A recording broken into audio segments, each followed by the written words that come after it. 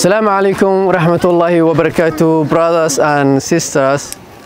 On behalf of IHHNL Netherlands, today we are in the livestock markets, especially the cows market in Somalia. As you know, the Qurban 2024 is approaching for us, and we are in our last preparations for Udhiyah 2024 by checking and purchasing the Qurban cows under the supervision of the veterinary doctors and Sharia authorities. Brothers and sisters, as you know, Somalia has affected by civil wars and droughts in a decades. Therefore, there are thousands of poor internal displaced people who live in the IDP camps, and they need food and meat. So we call the donors and the muhsinin to send their donations through IHHNL Netherlands in order to support and stand with the needy people. Your udhiyah is their enjoyment.